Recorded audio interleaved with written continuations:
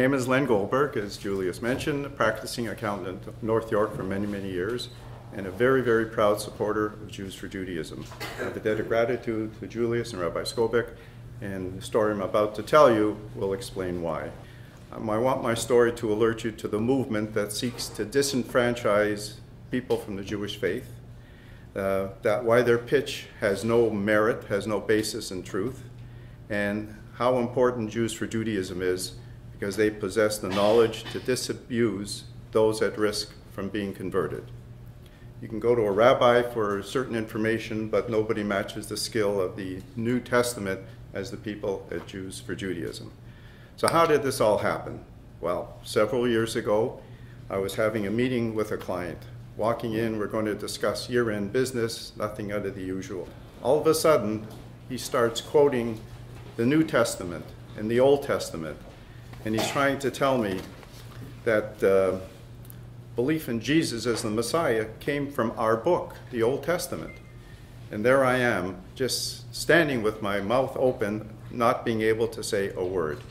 He was well-versed in Bible proof texts, in the Old and the New, and he was peppering me with quotations and facts regarding Jesus as the Jewish Messiah, and that it was stated in my Jewish Bible.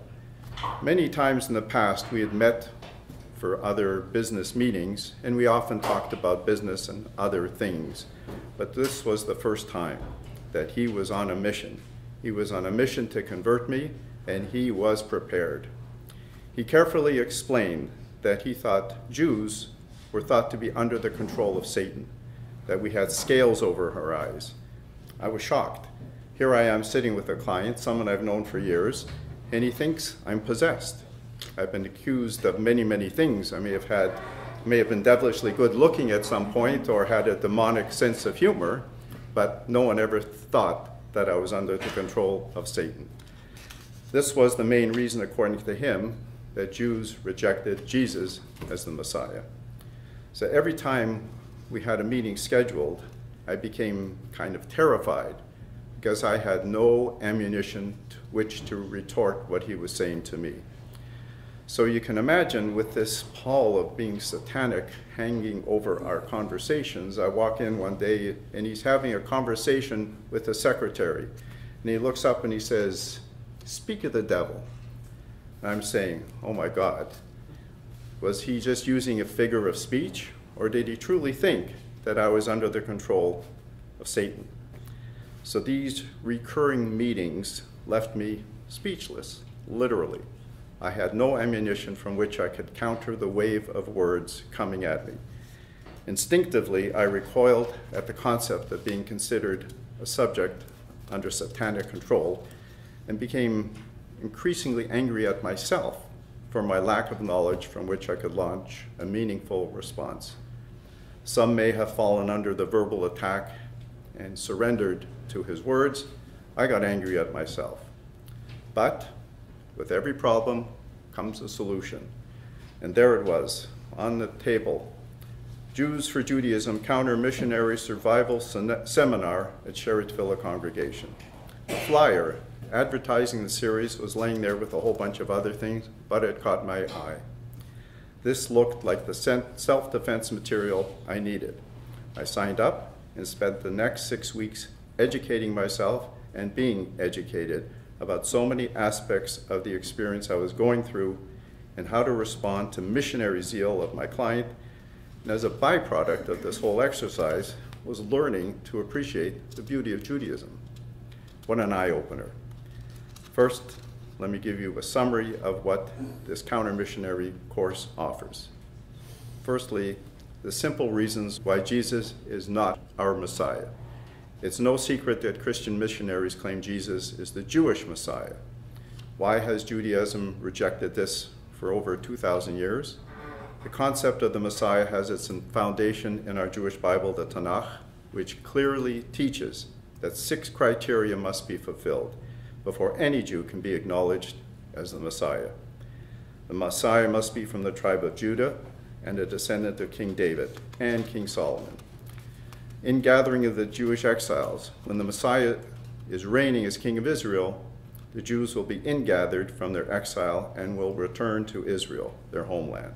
This clearly has not yet happened, and it didn't happen in Jesus' time, so there's no way that he could be the Jewish Messiah. Rebuilding of the Holy Temple. The temple in Jerusalem will be rebuilt a third time. The fact is the second temple was still standing in Jesus' day. It was destroyed 38 years after his crucifixion and has not yet been rebuilt. The fourth reason, worldwide reign of peace. There will be universal disarmament and worldwide peace with a complete end to war. Yet wars have continued dramatically in the world since the start of Christianity, and many fought by Christian nations. Number 5, observance of the Torah will be embraced by all Jews. The Messiah will reign as king at a time when all the Jewish people will observe God's commandments. But Jesus never ruled as king, nor have all the Jews embraced the commandments of God's Torah. And finally, universal knowledge of God. The Messiah will rule at a time when all the people of the world will come to acknowledge and serve the one true God of the Jews. This as well has not yet taken place, and we await its fulfillment. A classical biblical portrait of the Messiah for all of the criteria for the Messiah are found in numerous places in the Jewish Bible. Let me just read one from the book of Ezekiel, chapter 37, verse 24 to 28, quoting, "And my servant David will be king over them, and they will all have one shepherd, and they will walk in my ordinances and keep my statutes and observe them, and they shall live on the land that I gave to Jacob my servant, in which your fathers have lived, and they shall live there, they and their children and their children's children forever, and my servant David will be their prince forever. Moreover, I will make a covenant of peace with them. It will be an everlasting covenant, which I will give them, and I will multiply them, and will set my sanctuary in their midst forever. My tabernacle shall be with them, and I will be their God, and they will be my people. And the nations will know that I am the Lord who sanctifies Israel, and when my sanctuary is in their midst forever." So anyone can claim to be the Messiah, or a group of people can claim that someone else is the Messiah. However, if that person fails to fulfill all the criteria found in the Jewish Bible, he cannot be the Messiah. According to the Christian scriptures, Jesus seems to have understood this. As he was being crucified by the Romans, he cried out, my God, why have you forsaken me?" So what's the Christian rebuttal to this? In order to deal with Jesus' failure to fulfill the biblical messianic prophecies, missionaries argue that he will accomplish them when he returns in the future. It's like a do-over. It's important to understand that this second coming doctrine is an admission that Jesus did not fulfill any of the messianic criteria. This rationalization for his failure certainly provides no reason to accept him as the Messiah of today. Furthermore, the Jewish Bible does not have a messianic installment plan where the Messiah comes, fails in his mission, and then returns thousands of years later to try it again. Still, missionaries will claim that because Jesus performed miracles, he must be the Messiah. However, we have no real evidence that Jesus actually performed any miracles, and even if he did, they would not prove he's the Messiah. Our Bible never teaches that we will be able to recognize the Messiah through the miracles that he will do. Actually, the Torah teaches that even false prophets can have the ability to perform supernatural miracles. We Jews prefer to wait for the real Messiah, according to God's promises and guidelines.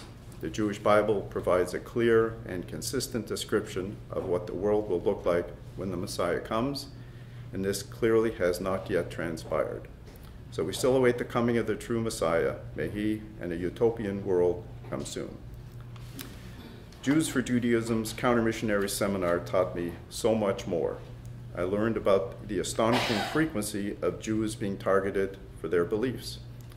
When it just happened to me, I thought it was like a sole incident. This couldn't be happening to too many other people. My experience with my client was new to me, and I thought isolated. But this is routinely played out every day with unsuspecting Jewish candidates for conversion who are targeted by friends and acquaintances. This practice of proselytizing friends, neighbors, and business associates is widespread. The concept of being challenged by someone you know gives them an advantage.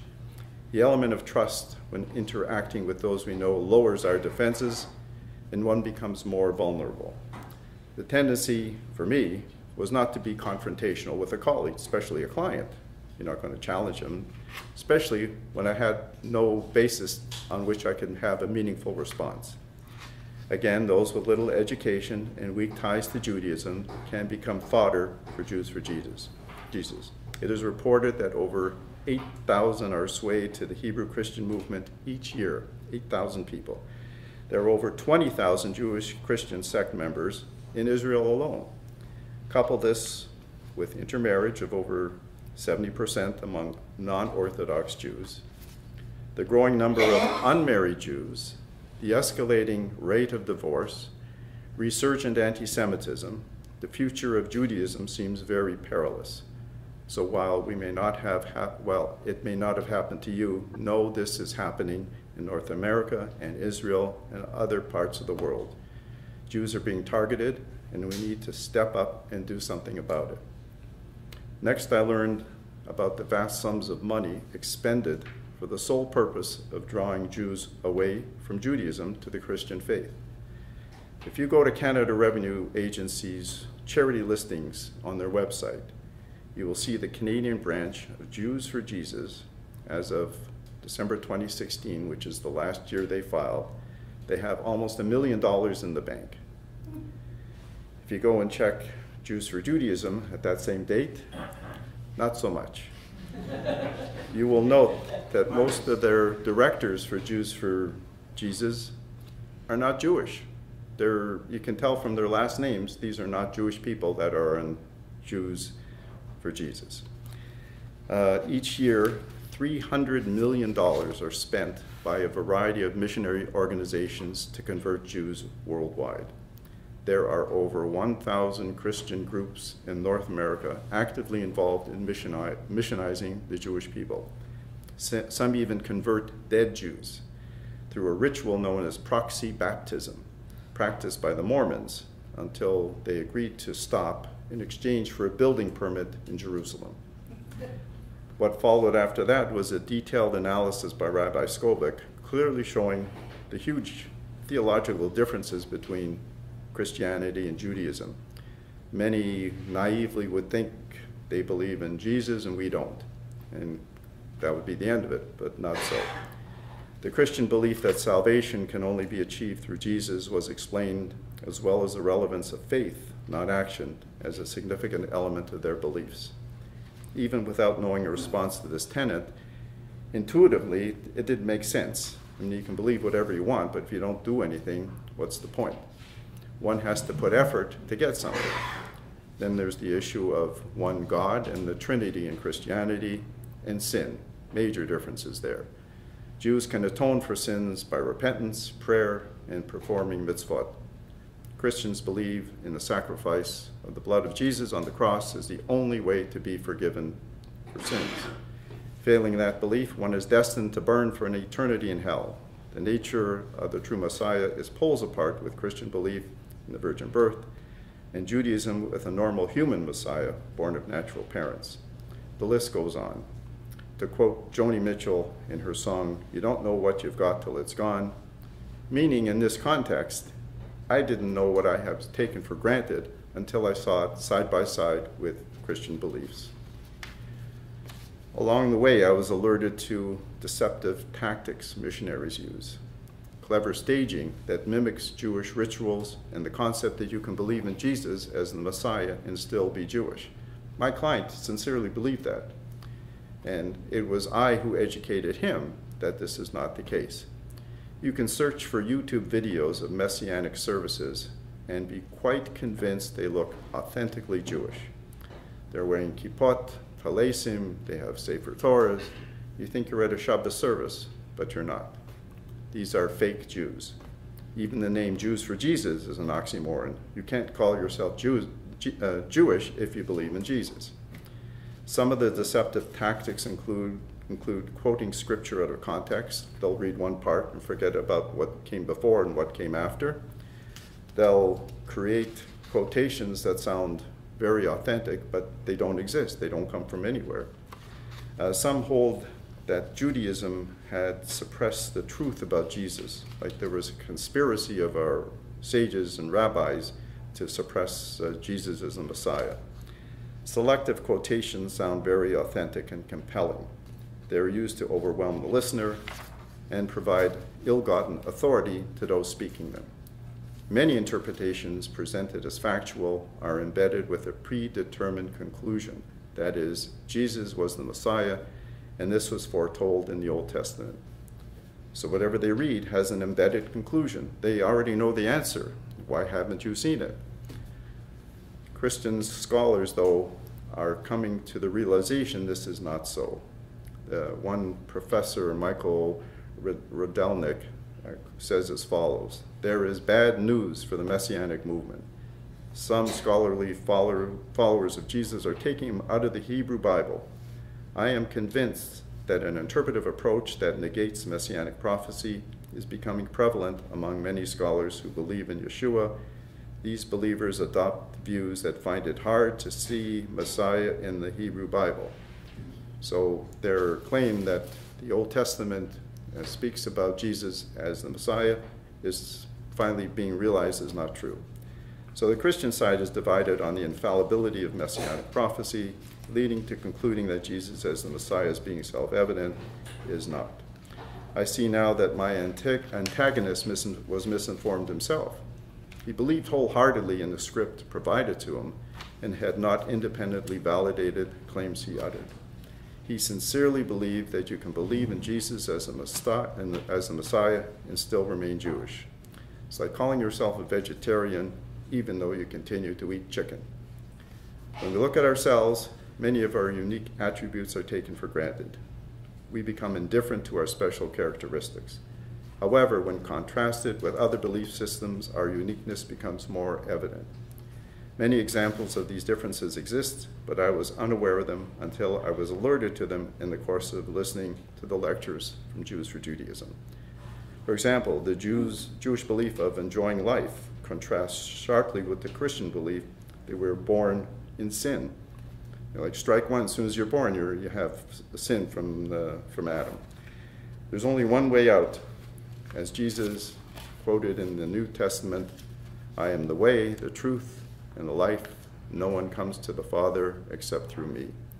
Failing to believe this will sentence you to eternal damnation in the afterlife in Christian theology. Judaism's Noahide laws, on the other hand, provide for the world hereafter for all non-Jews that uphold the 7 Noahide laws. You don't have to be Jewish to get to heaven. This is a big difference. Judaism's antidote for sin is repentance, charity, prayer, coupled with a sincere attempt to rectify any wrongdoing. Judaism's cure for sin is much more compelling, much more logical and uplifting.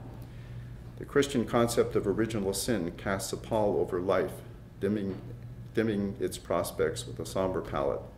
Personally, I prefer Ecclesiastes, quoting, "So I commend rejoicing in life, because there is nothing better for a person under the sun than to eat, drink, and rejoice." Having both belief systems laid side by side, it became much clearer to me how special Judaism is. There are numerous differences, and seeing them displayed clearly reinforced my understanding and appreciation for our Jewish faith. This was the defining moment for me. Once the recognition of Judaism's beliefs became evident to me, the more inspired I became to learn more. The concept of the Pintel Yid that sparked within each Jew, just looking to be fanned and turned to a flame, was revived, and my Jewish awakening had begun, and for this I give special thanks to Jews for Judaism. I became curious as to what did Judaism possess that attracted all this money and effort to draw people away from it? Why are our beliefs such anathema to the Christian world? So I came with my own answer. I believe it is because we are, for the most part, happy, prosperous, and a disproportionate contributor to the betterment of the world. Even though we amount numerically to a statistical rounding error. The Jewish population worldwide is less than 0.2% of mankind, or should that be people kind? According to many, we should be a forgotten footnote in the annals of time. Some other religions dismiss Judaism as a major religion because there's so few of us. Nonetheless, Judaism had a profound influence on the founding of Christianity, Islam, and was clearly in the minds of the founding fathers of the United States. South Koreans study Talmud. Many people insist on a Jewish doctor, accountant, or lawyer, or all three. Israel is a young country and has become a world leader in many areas in record time compared to its neighbors. We as a people have an enviable reputation, yet remain the perennial target of hatred and a scapegoat for all the ills of the world. Anti-Semitism is on the rise in Europe, United States, and remains unabated in many of the Arab countries. Yet, here we are. Israel is surrounded by enemies, targeted by terrorists, always on guard, yet Israel remains the world's 11th happiest country. Go figure. In appreciation to Jews for Judaism, I became a supporter, a volunteer, and now a speaker. As a volunteer for Jews for Judaism, I've had first-hand experience confronting Jews for Jesus advocates on street corners, libraries, or during pro-Israel events in the city. Know this: missionaries are in our city, they're well-funded, well-organized, and looking to seduce the unwitting to their side. For example, I've seen invitations to what appears to be a Shabbos dinner in Hebrew text and vague scriptural quotations, making it look authentically Jewish, but they're meant to deceive and confuse the recipient. They prey on marginalized, poorly educated Jews, offer fellowship and acceptance to draw them in. I think most of the evangelicals come at this sincerely. Nonetheless, the prey on the uneducated shouldn't count as a win for them. And their support for Israel, it's great to see that, but it's no reason to embrace their position on Jewish religious matters. The takeaway from this was the need for education and knowledge. There's no defense to a missionary pitch that is compelling as it is passionate, knowledgeable, counteroffensive. So how do we equip ourselves and our children with tools to fend off these challenges? The prohibitive costs of day schools combined with the abandoning of most basic Jewish traditions like a kosher home and going to synagogue are stark reminders that we may self-destruct without any pressure from our detractors. We need to walk the talk in order to survive as a Jewish nation. The courses offered by Jews for Judaism offer much more than counter-missionary information. They could easily be recast as a refresher course for Jewish education. Coupled with a fabulous Jews for Judaism YouTube channel with 250 videos, 21,000 subscribers, there's no reason anyone cannot become better informed and better educated. Why is this important? There are so many commonly held misbeliefs that we each have a moral responsibility to set the record straight when confronted with lies and misinformation. It boggles the mind how other religions take it upon themselves to discredit and misinterpret our sacred texts to further their own interpretation. I personally find it offensive to hear from non-Jews that the Torah is impossible to keep and that Hashem made a mistake in giving it to the Jewish people. Such arrogance. It is for these reasons I endorse the efforts of Jews for Judaism in their outreach and their prolific supply of meaningful and relevant content. While Jews do not hold by other religions' beliefs, it is not for the purpose of attracting converts to Judaism. We don't go to Christians and say what you believe in is not true. If they want to believe in it, it's fine. But for them to come to us and say that what we understand and read for centuries is not true, that's another story. So, take some time, watch the videos, attend the lectures, become a volunteer, make a donation, and stand up for Judaism whenever and wherever you can. Keeping Jews Jewish is our mutual responsibility. We cannot subcontract this duty to others. The challenges from BDS, anti-Semites, left-wing self-hating Jews, the internet, biased news, our enemies are everywhere, and sometimes overwhelming. So doing nothing is not an option. To conclude, I still have discussions with my client on business and religious matters, but now I am able to deflect, defend, and reply to all of his challenges. And when he asks why Jews don't believe in Jesus as the Messiah, I simply respond that Jesus did not fulfill a single biblical messianic prophecy. When he asks me how I became more knowledgeable and passionate about Judaism, I point to him and happily reply that he succeeded in making me a convert back to Judaism. Thank you very much.